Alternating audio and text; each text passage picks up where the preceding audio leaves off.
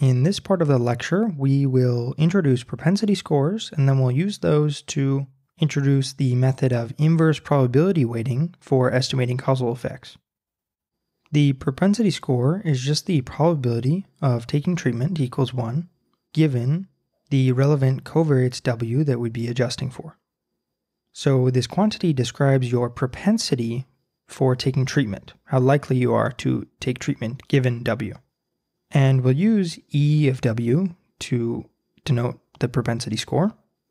So here's the kind of amazing thing about propensity scores. Given positivity, if you have unconfoundedness given W, so if W is a sufficient adjustment set, then you have unconfoundedness given the propensity score, E of W. This is kind of amazing because even if W is super high dimensional, the propensity score is only one dimensional, right? It's only a scalar. It's just the probability that treatment equals 1 given W. And this really cool result is known as the propensity score theorem. Mathematically, we can write it as follows. To see why this is true, I'll give you a graphical proof. So consider that this is the graph, that W is a confounder of the effect of T on Y, and importantly here, W is a sufficient adjustment set. This edge from W to T is the causal mechanism that we can write as just this conditional distribution, P of T given W. Now, if T is binary, this isn't key to the argument, but if T is binary, we can completely describe this conditional distribution of T using just the probability of T equals 1 given W, right? So to get the rest of the distribution, which is the probability that T equals 0 given W, just subtract this from 1. So this quantity completely describes that distribution. And this is just the propensity score. Okay, so let's just put that propensity score there in the graph. So now we have a node in the graph for the propensity score. And what this theorem is saying is that if W blocks all backdoor paths from T to Y, then that implies that E of W, the propensity score, blocks all backdoor paths from T to Y, which should hopefully be graphically clear now. If you want to see a non-graphical proof using just equations, then go ahead and check out Appendix A.2 of the course book. So the propensity score has pretty big implications for the positivity-unconfoundedness trade-off that we saw back in week 2. So for this trade-off, recall that the overlap decreases with the dimensionality of the adjustment set. Another way of saying that is that we get more likely to have positivity violations, or existing positivity violations get worse. So here's a super high dimensional W. Because W is so high dimensional, it seems likely that we'll have positivity violation. But the propensity score theorem tells us that we don't need to condition on W. We can just condition on the propensity score, which is a scalar. So the propensity score is a bit magical in that it takes this high dimensional W and reduces it to just a single dimension. Now, if we condition on just this scalar, we're much less likely to have overlap violations because it's only one-dimensional. Great, so problem solved, right?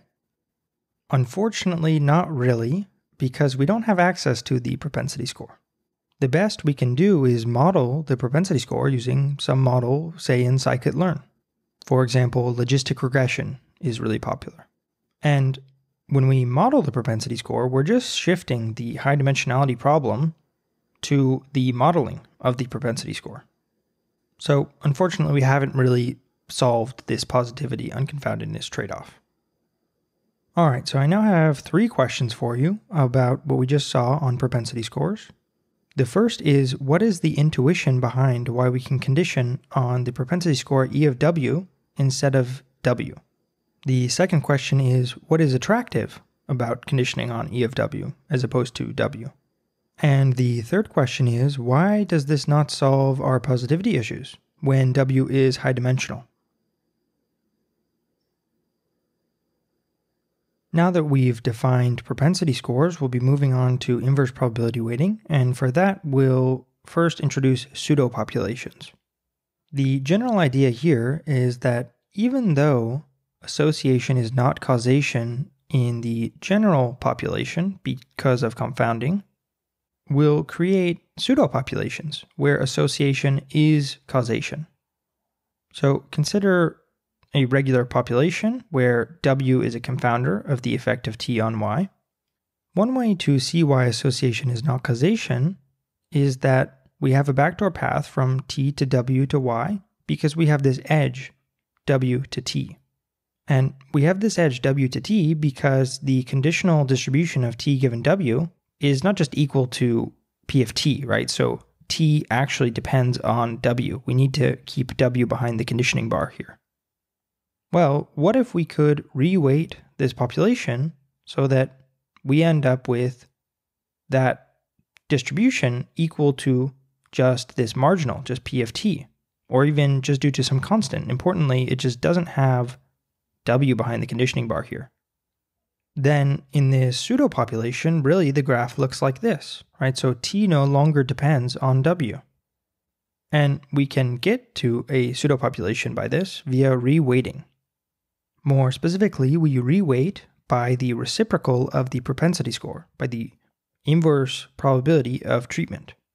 And the intuition for this reweighting is that we take this conditional distribution, P of T given W, and we just reweight it.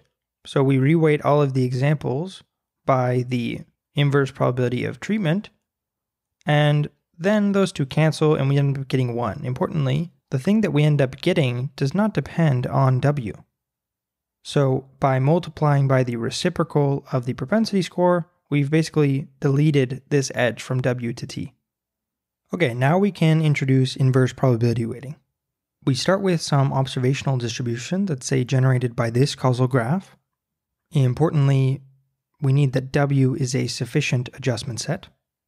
So from this observational distribution, we get observational values of the outcome, Y. And then we're going to reweight these by the reciprocal of the propensity score, the inverse probability. And as we gave some intuition for in the previous slide, you can think of this reweighting as deleting this edge from W to T.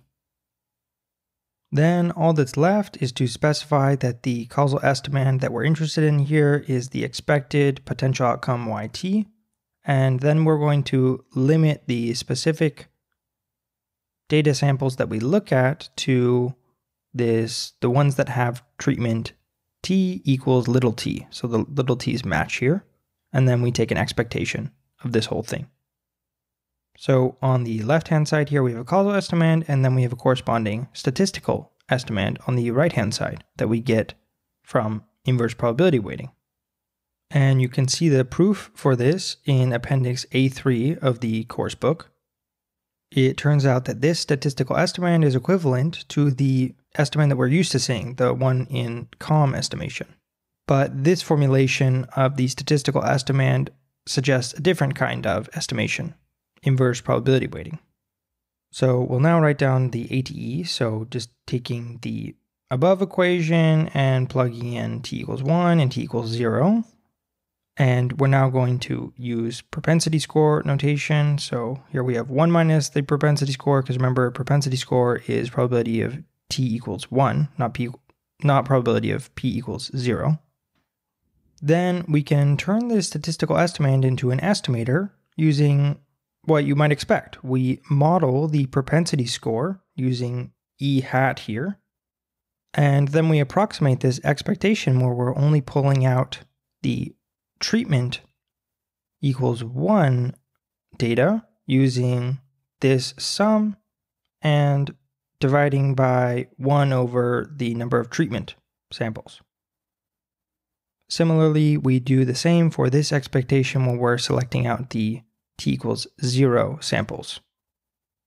Okay, so that's our basic IPW estimator. This then leads me to 2 questions. The first is, what happens if the estimated propensity score for some unit is either 1 or 0? Similarly, what happens if the estimated propensity score isn't quite 1 or 0, but it's near 1 or 0?